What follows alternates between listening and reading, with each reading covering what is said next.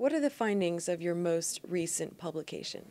Well, we wanted to compare what central banks have been doing because all the major central banks have been throwing money at the problems in the economy.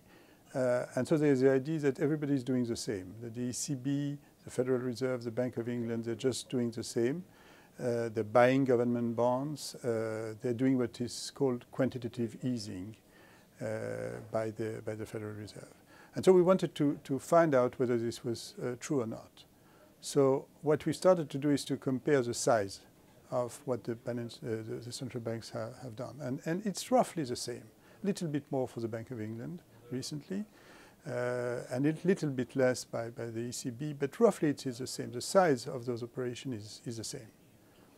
Now, if you move to the content, you find that it's really different. Because initially, the Fed and the Bank of England also provided liquidity to banks, but gradually that was phased out.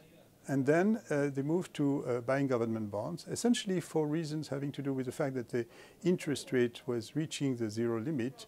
And so when the interest rate reached the zero limit, there was looking for ways to do more in substitute the fact that you can't lower the interest rate below zero.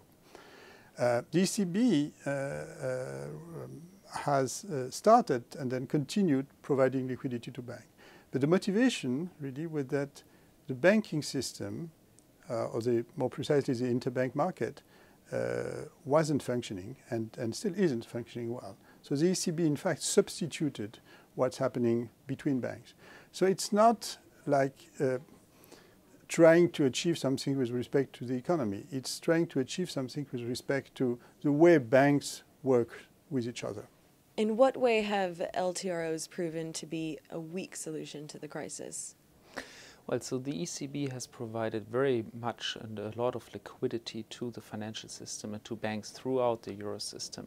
That has been extremely important to really help funding needs of banks throughout the eurozone.